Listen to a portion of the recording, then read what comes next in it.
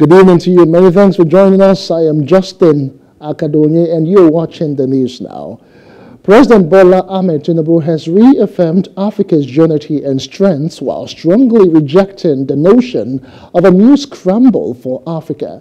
The president warned that past plundering and exploitation of the continent should remain in the past and never be repeated. Speaking at the 5th Media Coordination Meeting of the African Union, the regional economic communities, the regional mechanisms, and the African Union member state in Nairobi, Kenya, the president announced plans to strengthen the ECOWAS standby force to deter coups and combat terrorism in the sub-region, highlighting efforts made by ECOWAS to consolidate the gains of its trade liberalization scheme and support the implementation of the AfCTA. The Nigerian leader said the ECOWAS Commission had been assisting member states in the negotiations, ratification, and implementation of the agreement.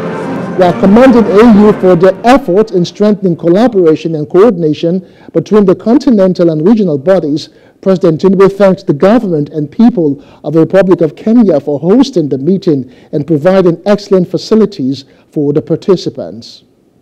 Challenges we face mean that governance will be difficult.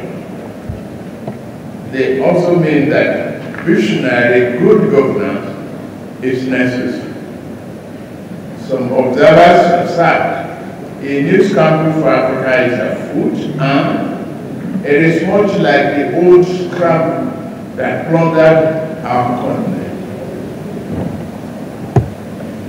But here and now, let it be said to whoever the new scramblers might be, our continent may be old, but our spirit is new.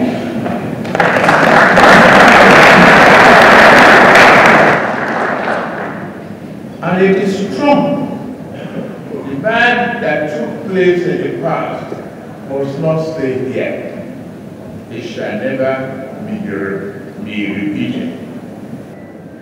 ECOWAS continues to strengthen effort to maintain peace and security in the region by ensuring the conduct of peaceful elections in member states to deepen democracy and promote good governance.